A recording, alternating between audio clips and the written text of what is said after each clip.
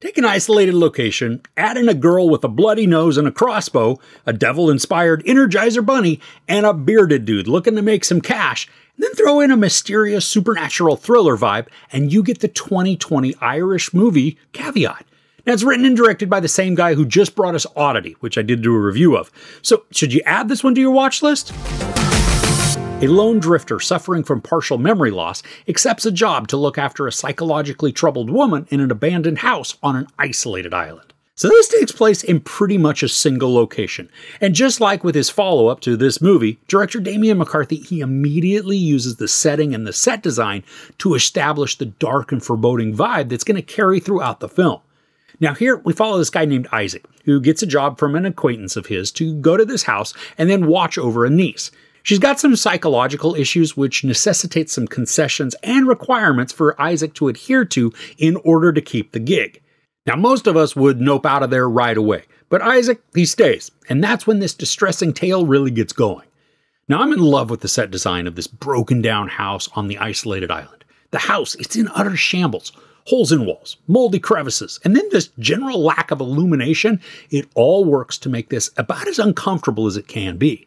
And despite the house appearing fairly small, there are a surprising number of areas in which shadowy things can creep. I mean, the areas, they're filthy and uninviting, making you genuinely question why anybody would ever want to set a foot inside, especially after we learn more about the family lore. And just like with his follow-up movie Oddity, McCarthy uses the less is more approach to instill chills and fear. We get small glimpses of things that are just plain wrong, but more often than not, it's what we don't see that creates the goosebumps. The production effectively uses darkness to just create dread, allowing the characters only flashlights to then find their way, using that narrow field of vision really to just build suspense. I mean, we watch the beams slowly pan across a room, waiting with apprehension if there's going to be something to jump out at us. And it's the anticipation, I think, that's almost worse than what we might see. Now, this is patiently told, and it doesn't feel long either. And it's only 88 minutes, and the time is efficiently used. Now, I think that can hurt the storytelling somewhat, though. I mean, not in the shortness itself or the patience, but some elements they lack needed development if the story is going to be more deep and impactful. I mean, we're given enough background to understand what's transpiring, but motives and actions, they would be more resonant with just a better sense of why. Now, I was impressed with the mystery portion of the story. Unlike Oddity, Caveat obscures some of the intrigue and then makes it much less obvious or predictable. And not all of the arcs are unpredictable, though. I mean, one or two, though, they did manage to surprise me. Now, as far as the horror element goes in this, there are some visuals that can make your skin crawl. And the funny thing is that I could intuit most of what would happen in small instances. That didn't reduce the dread or the effect that the sequence had on me.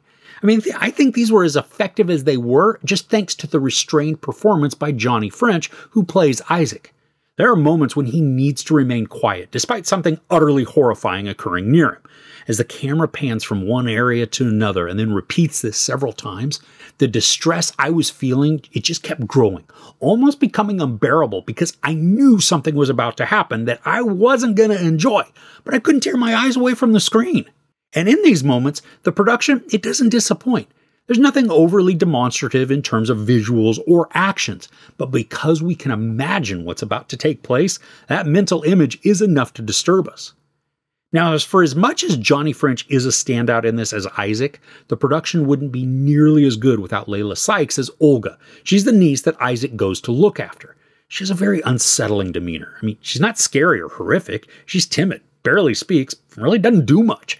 But she has this one signature stance that she does, and it instantly creates apprehension.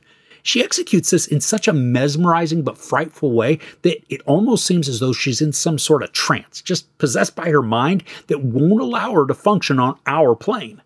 And then at other times, she's alert and moving through the house, but still with this look that just gave me the creeps. I mean, she has a determination to her that informs us that she has way more going on inside her head than she's given credit for.